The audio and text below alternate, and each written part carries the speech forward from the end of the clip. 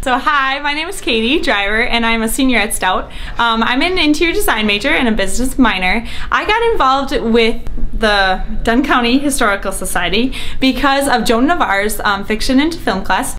So a part of the Menominee Drive-In Theater that once stood in Wakanda Park had a ticket booth, a concession stand, playground, exterior sign, things that made it iconic to Menominee.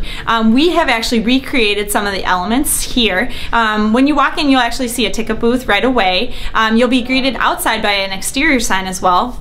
And then we have a really cool digital screen, something that a UW Stout student actually created, which we're really excited about.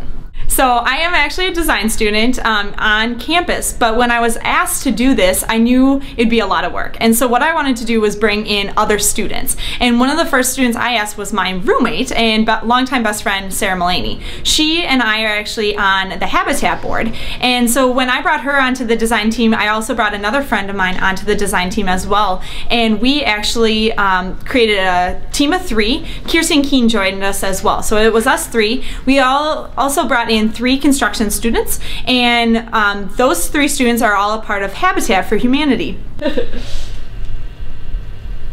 It's been a blast working on this project, and one of the things that I really like is doing this sort of detail kind of work.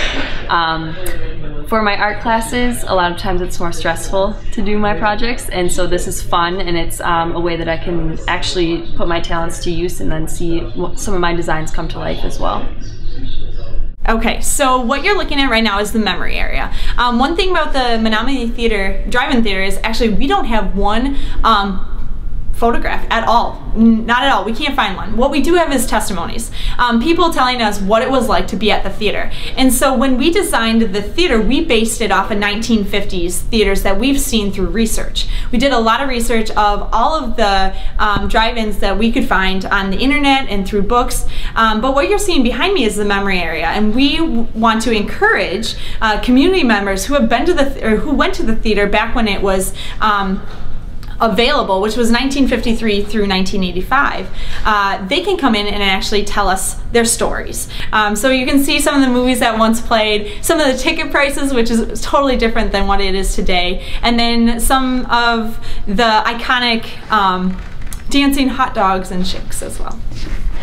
And so we've been building this exhibit design for the last 6 weeks, I believe. So it's been a long time coming, and we're really excited about this.